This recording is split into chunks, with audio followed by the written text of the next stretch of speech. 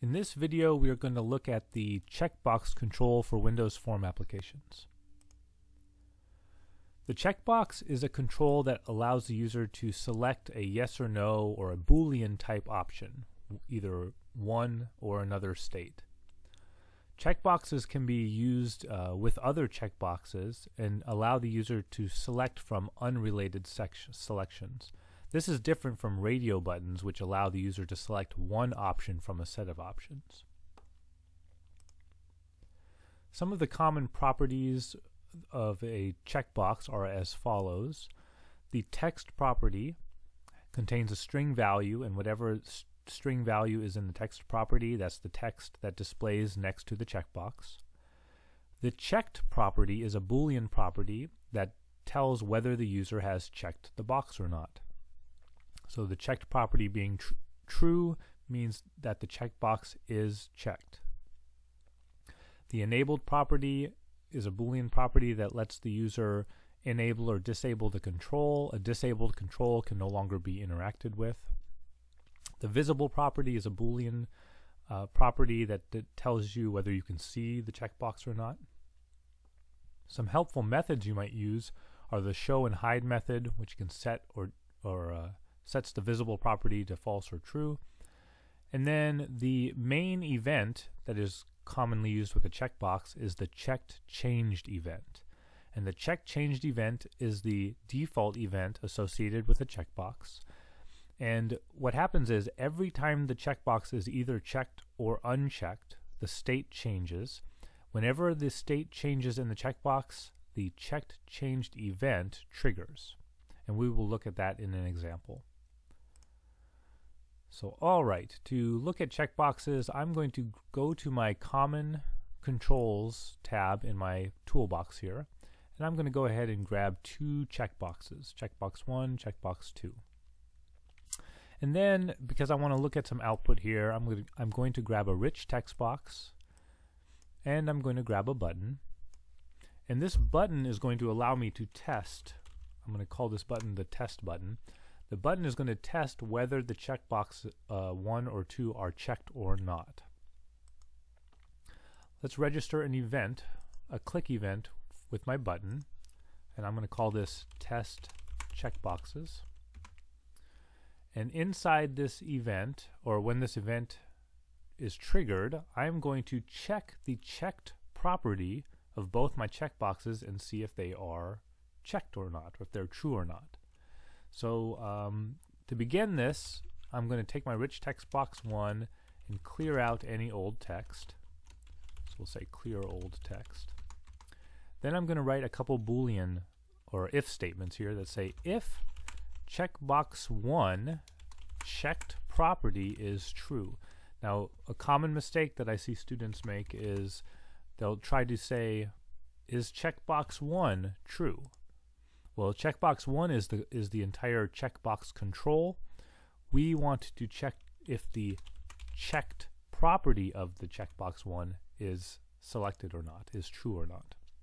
So if checkbox 1.checked is true, then I'm going to append to the rich text box the string checkbox 1 is checked.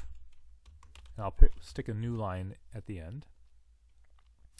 And then we'll do the same for checkbox 2. So if checkbox 2 checked property is true, then I will again append some text to the rich text box that says that checkbox 2 is checked.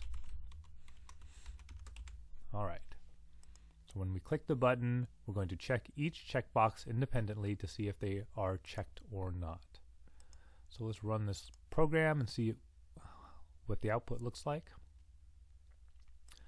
So here, if I test it with nothing checked, nothing is printed. If I select my checkbox 1, I see that checkbox 1 is checked. If I select checkbox 2, I see checkbox 2 is checked. And I can check both checkboxes. So checkboxes allow independent Boolean selection from the user. So I can select one or neither or both. Okay. Now let's look at the checkbox 2 check changed property. So I'm going to register the check changed event for my checkbox 2. And because the check changed event is the default event associated with the checkbox, if I double click on my checkbox, it should register the check changed event for me. So what we're going to do is, when the checkbox 2 is checked or not, let's put a little status message onto the rich text box. So I'm going to say rich text box 1.clear, get rid of the old text, and then I'm going to say if checkbox 2 is checked property is true, then let's append the text. Let's put a little caret here and say checkbox 2 is checked, and otherwise I'm going to say it is not checked. So we're going to append the text checkbox 2 is unchecked. Alright, so let's look at this for a second. The check changed event is going to trigger every time the state changes of the checkbox.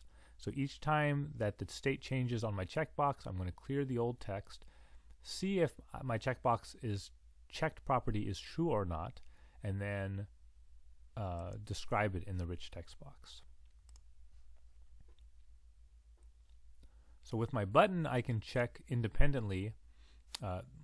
My button is a control that is allowing me to check the state of a bunch of checkboxes one after the other. But my checkbox 2, when I put the check changed event, every time I select the checkbox or unselect the checkbox, I'm triggering that event, check changed event handler to occur. And you can see the update is happening kind of in real time as I am selecting and unselecting the checkbox. So I hope this helps kind of give you a base understanding of how the checkbox works.